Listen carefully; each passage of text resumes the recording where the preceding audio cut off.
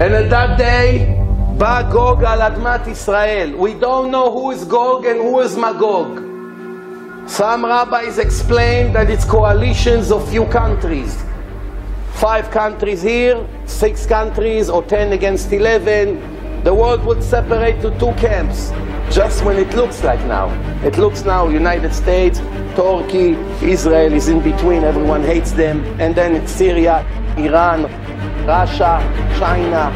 The world is splitting to 2, the evil power and supposedly the good power.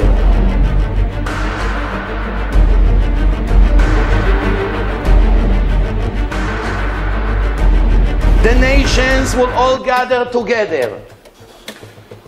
According to one of the prophecies, Esav and Ishmael will fight each other before they'll make peace agreement and turn against Israel. Esav is all the Europeans, the Americans, the Russians, the French, Germans, British. They are one side. And Ishmael is all the Arabs. All the Arabs will fight the Arab Muslims against the Christians. Big holy war, supposedly.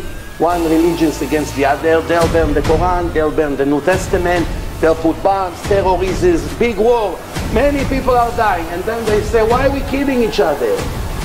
What for? Let's make a peace. It's all the Jews' fault.